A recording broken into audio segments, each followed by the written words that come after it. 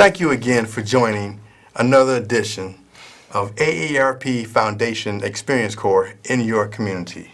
My name is O.S. Owen, and I'm your host. And today we have Vikki Ortiz. She's the Communications Director for the AARP State of Illinois. Thank you so much for joining us, Vikki. How are you? I'm doing well. Thanks for having me, Owen. Okay, well, it's been a long time. We've been trying to get you here. So that means you've been very, very, very busy. So thank you so much. I appreciate you asking. We are a busy office. So what is AARP? I'm glad you asked. AARP, there are several different branches of AARP, which is, this is nice to have the opportunity to be able to break that down for people. Yes. But my specific part of AARP is the state office of AARP Illinois. Now, stop right there. So you said state office. So every state has a state office. Every state has a state office. So AARP is a nonprofit, nonpartisan organization with a nationwide presence and 38 million members nationwide. And we are dedicated to empowering and improving the lives for older adults, so those 50 and older. Okay, so AARP is for folks over 50 who want more out of life. Okay? So now, you broke it down to the state. So you gave us the general. So tell us what you do or what the state office does. So while AARP nationally is working on major movements, and my portion of AARP, they lobby in Washington, D.C. for laws that will improve lives for older adults. Then they also they offer outreach and resources. We're coming up with studies and research and things that show how older adults can live and age gracefully. But then we realized that doing this work and connecting with the members across the country, the only way to do that is to have a local presence. And so in Illinois, we have what's called AARP Illinois State Office, and we have 16 staff members based both here and in Springfield, in Chicago and in Springfield. And we are in the neighborhoods, and we are in the Springfield State Capitol.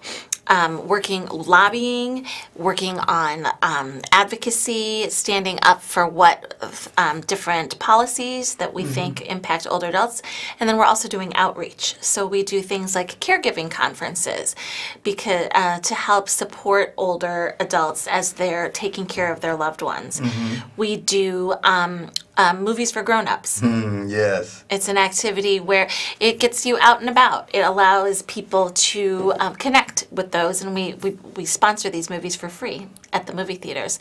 We opened a a fitness park in Springfield, where it's an exercise lot outside near a stone's throw from the Lincoln's tomb.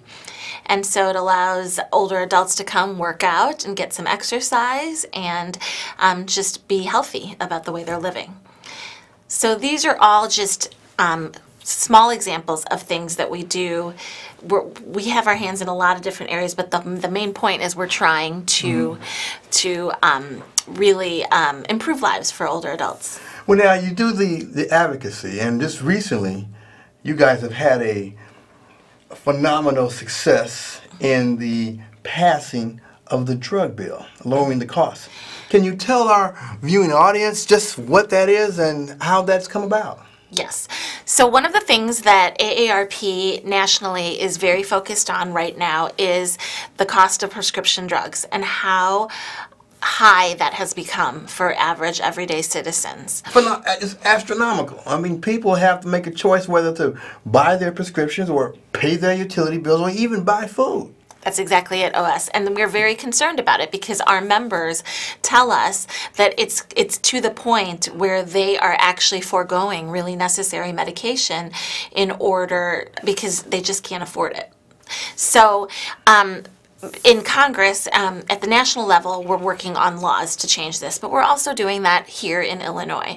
So the win that you mentioned, we just recently were a very big proponent and lobbied very hard. Our volunteers were going and knocking on the doors in this Capitol, and we had members across the state sending in their stories about how high the cost of prescription drugs has been for them.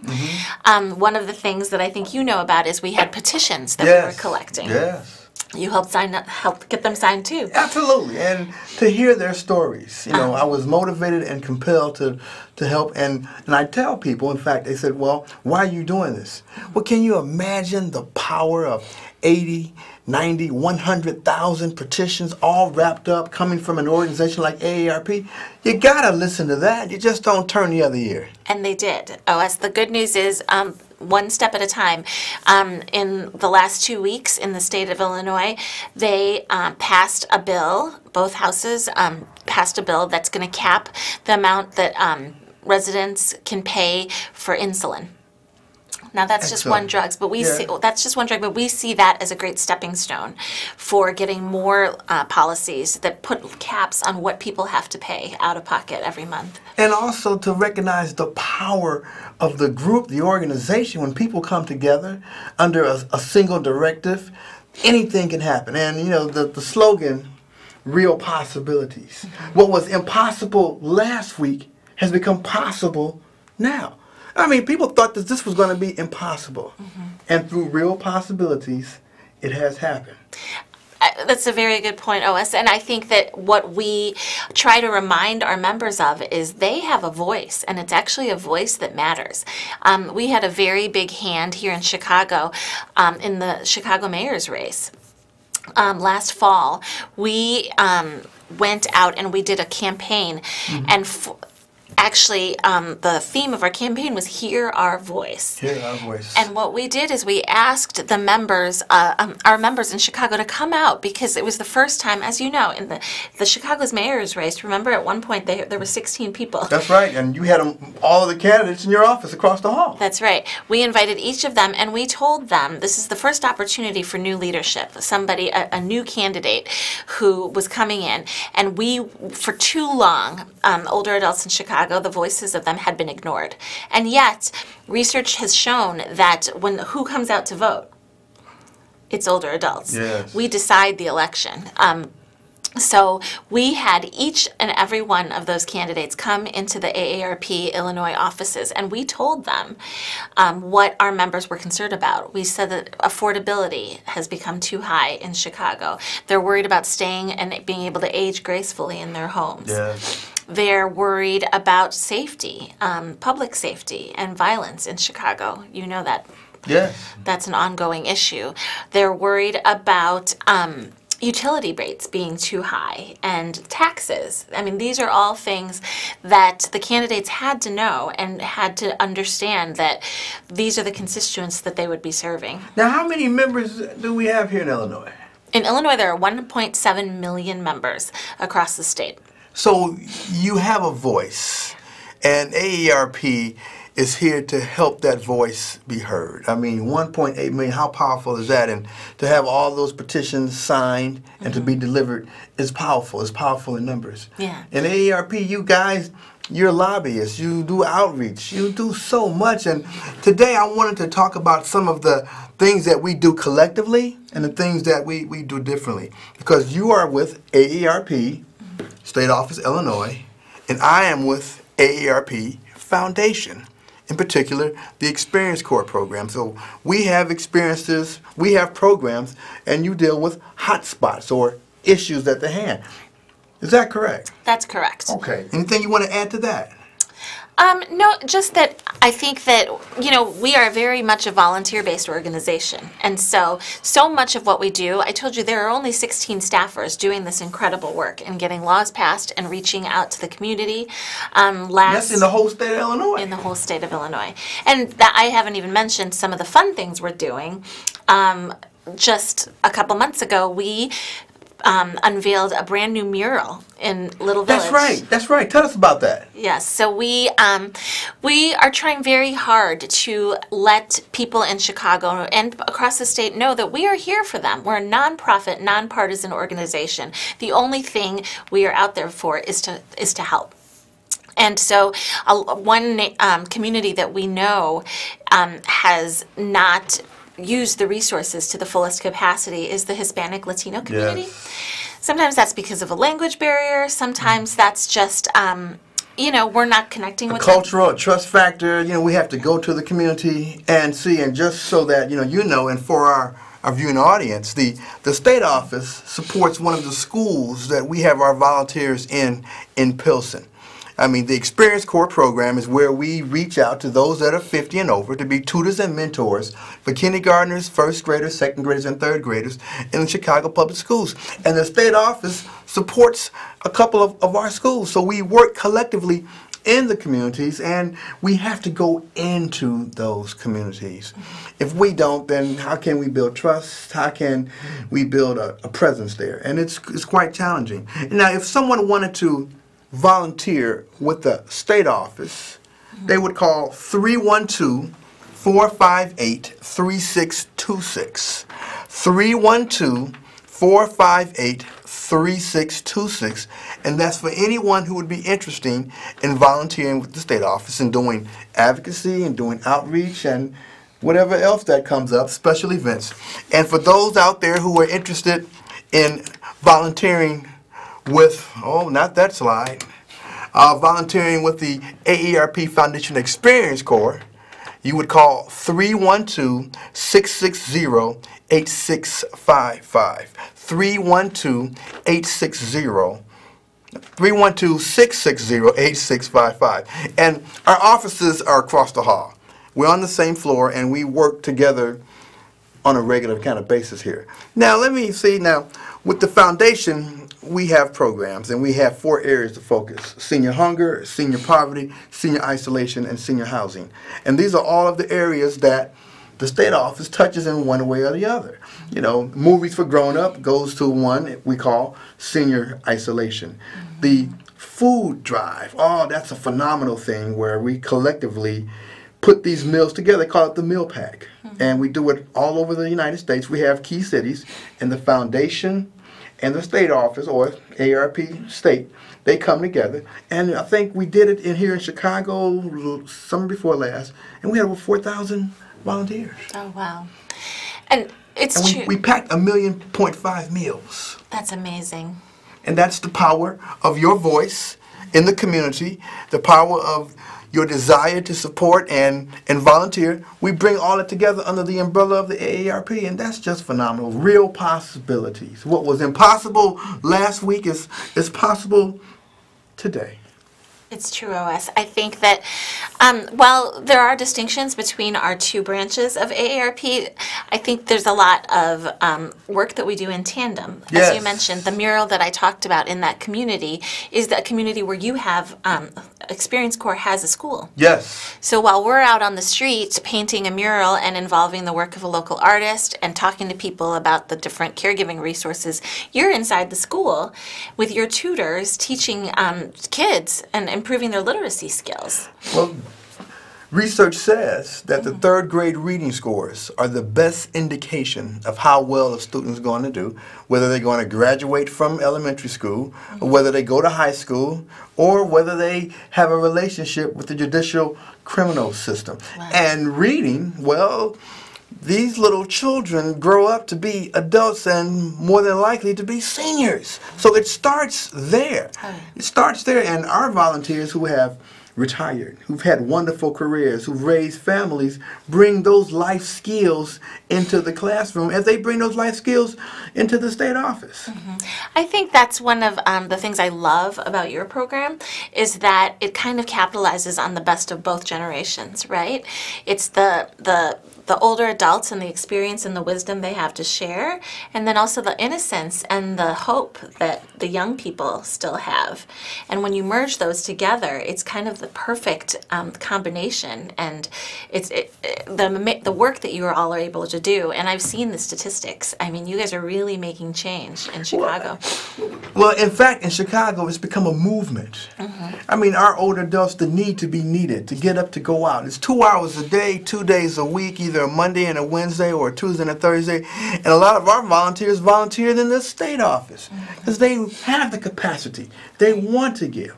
We have the tax aid where we do free taxes in the community. That's an AARP program.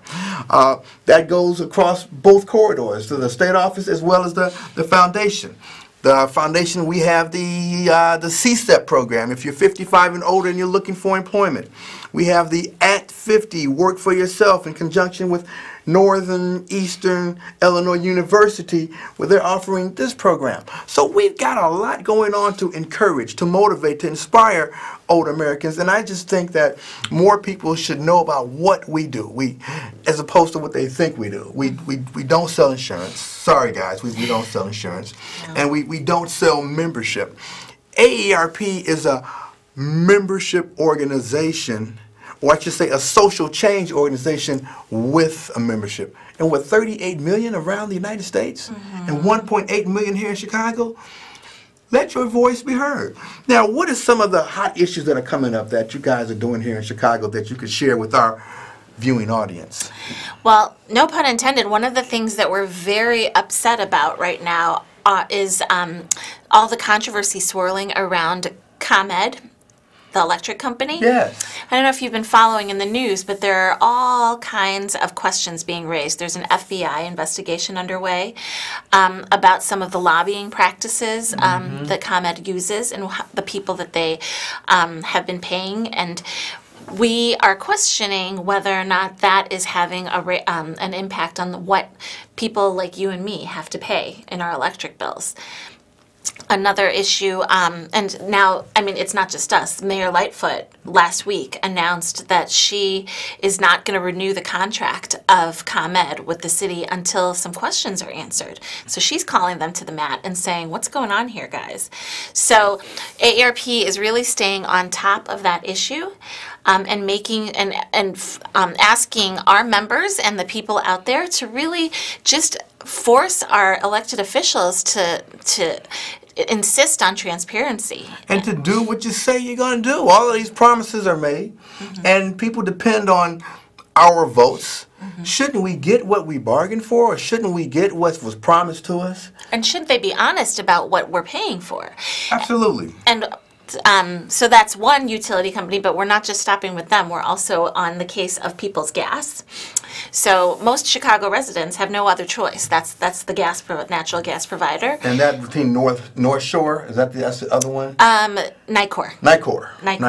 Right. But the bulk of people in the city of Chicago are using People's Gas. And the unfortunate thing is people don't realize that before even using a single therm of gas, there are infrastructure costs that are being passed on to the consumers to the tune of $48. That is on your bill before you even use any gas. And that is because People's Gas has been using, has a very costly infrastructure program that they have been modernizing, and we think that they're doing it way too fast and at the expense of taxpayers.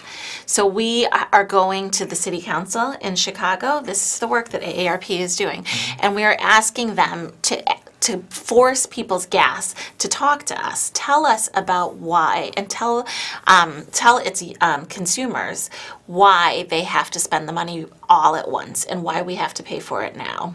And it's buried in that bill. It's on the bill, but if you don't know what you're looking at, you've got no idea what that is. And then when you call and ask about it, you get the runaround. Now, fortunate for me that I know you guys, and I go across the hall and I can kind of get some explanation, which I can take back to my community.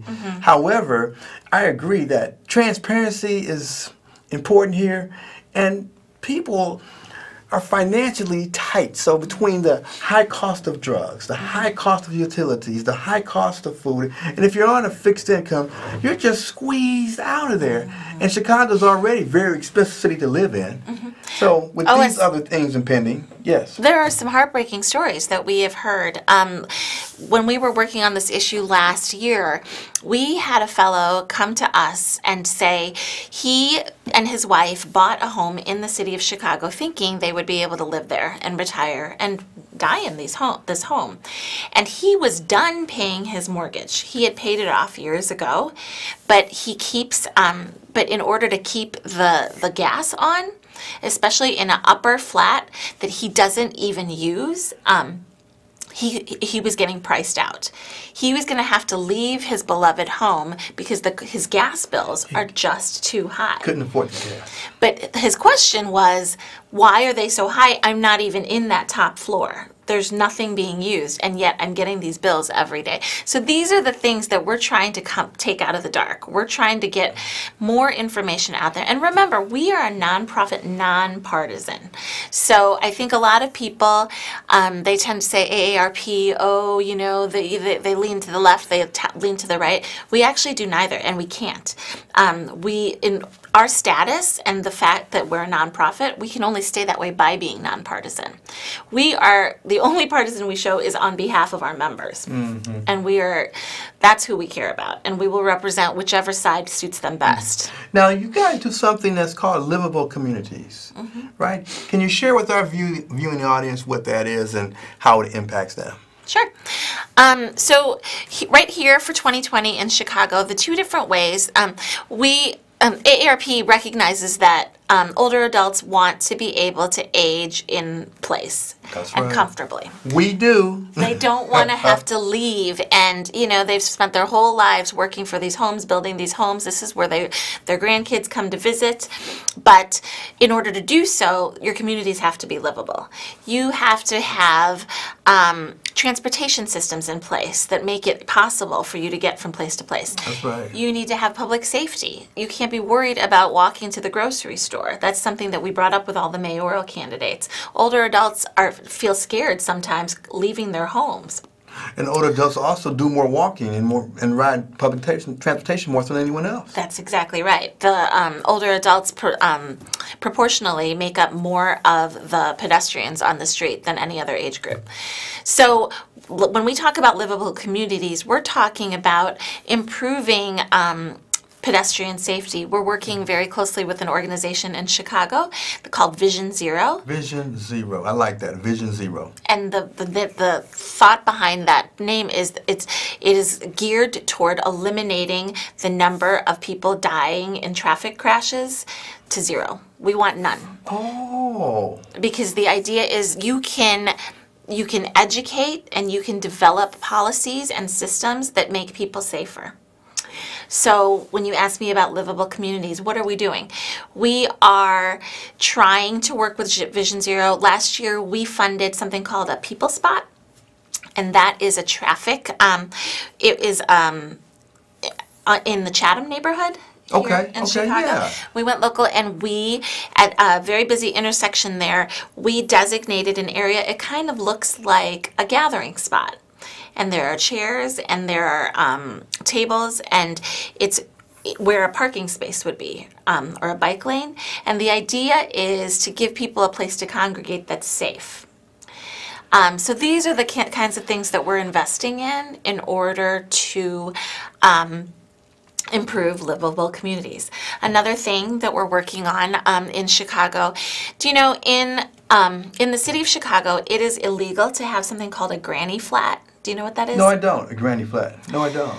Okay, so say your mother is living, she's aging. She's not ready to go to a nursing home, or she doesn't. But it's not like the mother-in-law house, right? Not the. It is. It is. Okay, so then yes, I do know. We call it the mother-in-law house. Mother-in-law house. That's illegal. By Chicago City ordinance, you are not allowed to have an accessory dwelling unit, another place on your property where someone can live. So that's the way the city code is. But what we as an organization that's interested in livable communities are paying attention to is that needs to be an option for people as they age in place, because they're not going to go, they don't want to go to these group homes and they can't stay in their homes.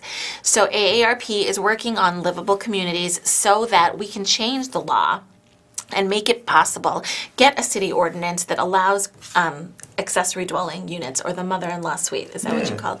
So that people have they have options. So that's something that we're working on a lot. That's on the books. I wasn't aware of that. I didn't even acknowledge the fact that it was illegal in the city, because all of us, my generation and my friends, whose parents are still alive and they're living with them, they're in the mother-in-law house, right, which is adjacent on the same property. It's just what you described. And we had no idea. And I'm sure they still don't have any idea. But I like the livable communities, the things that you guys are doing out there to encourage safety, fun living. I mean, as we age, we have to age strategically. Once again, if you just tuned in, I'm here with Vikki Ortiz, who is the Communications Director for the AARP State of Illinois. And if anyone out there is interested in volunteering with the AARP State of Illinois office, please call 312-458-3626. 312-458-3626. Once again, my name is Owen. I am with the AARP Foundation Experience Corps program. Let me give a warm thanks out to our producer, Black Butterfly. And until next time, we'll see you in the community with the AARP Foundation Experience Corps. Enjoy.